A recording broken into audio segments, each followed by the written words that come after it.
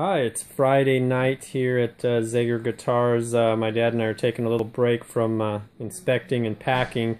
We just wanted to go over the ZAD 15, the travel size here. It's our smallest guitar. Let's take a little... We'll play it a little bit first, and then we'll look at it. Let's hear what it sounds like. We're really impressed this year, folks, with the all the guitars sound-wise, but these little ones,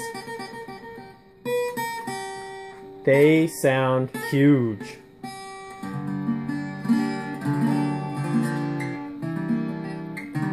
For a small guitar.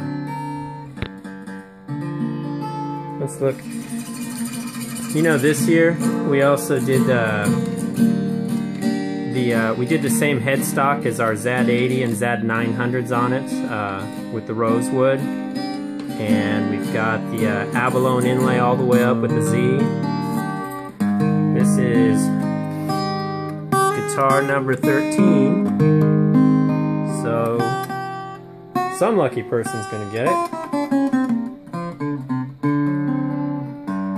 want to see the back of it. I want to see the back, see the end pin. Let me see the bottom pin on it. I really like the bottom pins this year. They're just a little more subtle. Very nice. Okay, turn around. Let's hear it some more. I want to get up close and let everyone.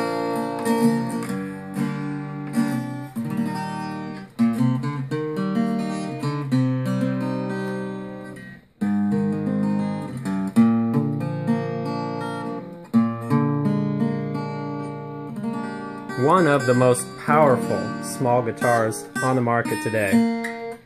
We have a lot of folks coming from Martin and Taylor, smaller guitars, who say not only do we have the playability advantage, but our guitars sound more powerful. So, and this year, far and away, this year. Alright, we got to get back to inspecting and packing, but I just wanted to bring this to you folks. And if you have any questions or comments, suggestions, emails, don't be afraid to call or email. I'm by my computer even though I'm working hard packing. So have a good weekend, folks. We'll be in touch. We might make some more videos over the weekend too. So we'll see if we can get in here. Alright, take care. Good night.